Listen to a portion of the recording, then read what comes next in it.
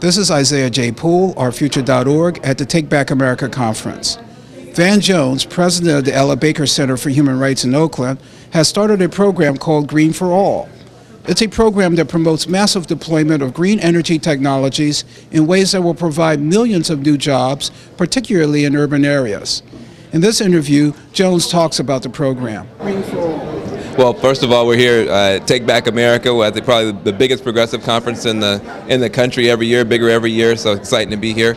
I'm the president and founder of something called Green for All.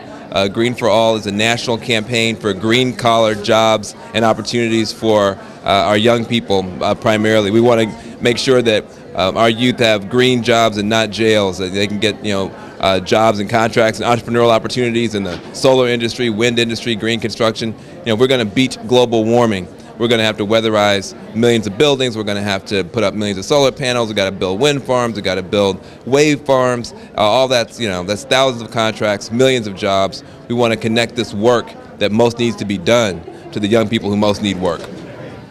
Jones says he received a broad range of support for the Green Jobs for All Act, which was written into an energy bill signed by President Bush in December. What are you getting right now?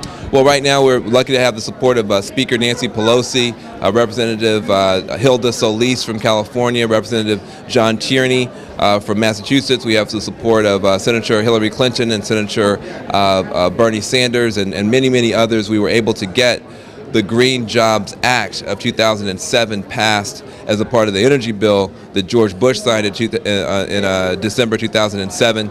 We had the help of the Apollo Alliance, the Workforce Alliance, Center for American Progress, COWS, a lot of different organizations that all got together to get this done.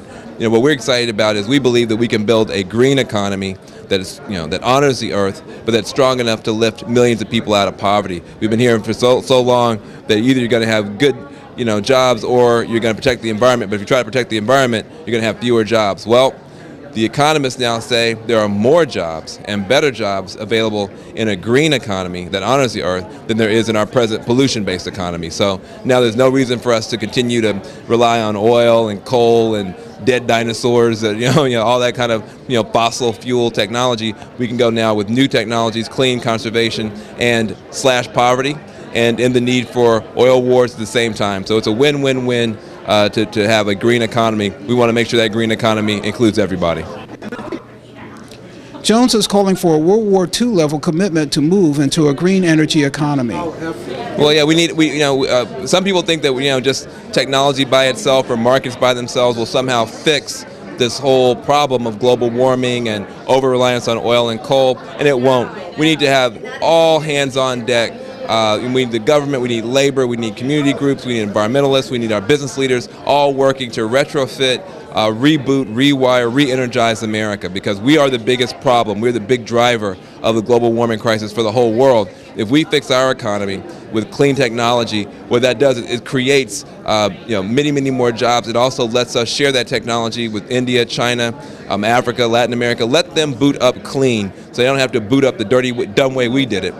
We can be the leader, go from being the world leader in pollution to being the world leader in solutions.